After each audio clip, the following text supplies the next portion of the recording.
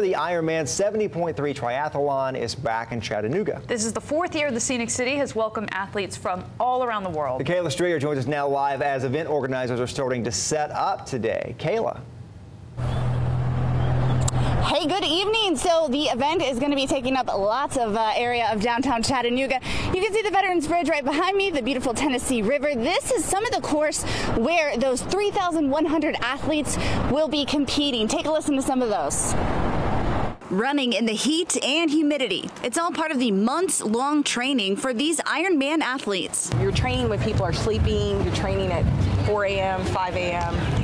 This is video from last year's Ironman 70.3. Sunday's race will be Christine Martin's first triathlon. Her goal is simple. I just want to enjoy the day and finish in a timely fashion without injury. Her husband Bruno is her coach. They are part of the YMCA's Precision Endurance team. On a weekly basis, they might have somewhere between 15 to 20 hours of training. The Martins live in Chattanooga, but they're working with athletes from other states and countries, including Jose Canosa from Portugal. It's a beautiful course to do, and I'm very excited to do.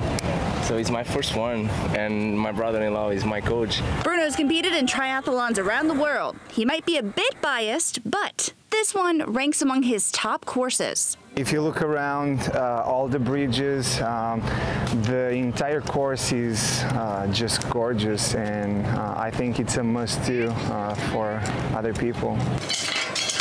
Ironman Village is getting set up to welcome more than 3,100 athletes from 18 to 81 years old. Crossing the finish line will be a big accomplishment for all.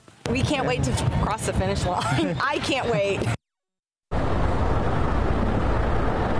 And we are so excited to cheer all those athletes on. Coming up at 6 tonight, hear from the race director, Brian. He kind of helps organize everything. He oversees the whole process. He's going to tell us about all the hard work it takes to put this event on. Reporting live in Chattanooga, Kayla Strayer, News Channel 9. Thanks, Kayla. Ross's Landing is the central hub for anyone hoping to watch those athletes compete. That's where the competitors get out of the river, start their biking, and end their run. And with Ironman comes road closures. Riverfront Parkway closed this morning between Aquarium Way and Molly Street, and Chestnut Street between Aquarium Way and Riverfront Parkway, and the southbound Veterans Bridge ramp also closed. The closures will last until Monday. For a full list of road closures, go to our website, newschannel9.com.